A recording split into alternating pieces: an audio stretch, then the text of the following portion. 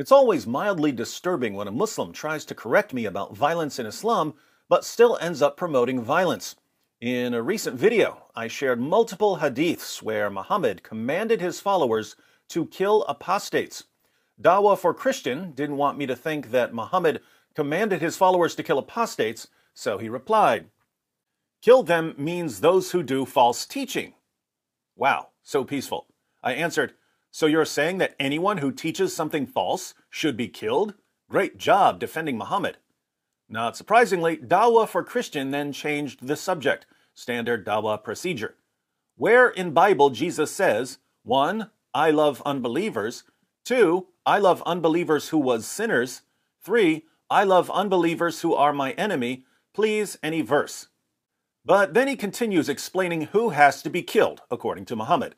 To be killed is munafiq, a hypocrite, or false Islamic preacher, but actually they are fooling Muslims.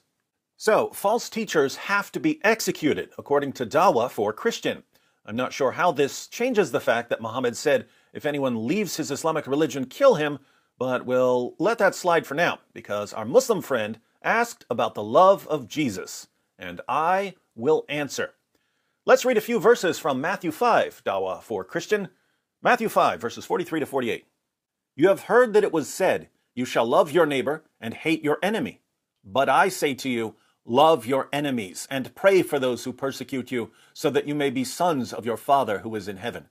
For he causes his sun to rise on the evil and the good, and sends rain on the righteous and the unrighteous. For if you love those who love you, what reward do you have? Do not even the tax collectors do the same? If you greet only your brothers, what more are you doing than others? Do not even the Gentiles do the same? Therefore you are to be perfect, as your heavenly Father is perfect. Notice, Dawah for Christian, Jesus commands his followers to love our enemies, even those who persecute us, so that we can be like God in this sense. God has shown love even towards our enemies, we should too.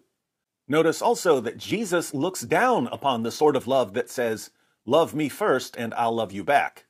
If you love those who love you, what reward do you have? Do not even the tax collectors do the same?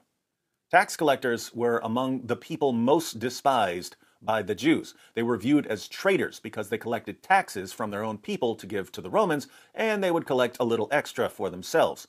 Jesus says that even tax collectors love people who love them. Why is this important for you to know, Dawah for Christian?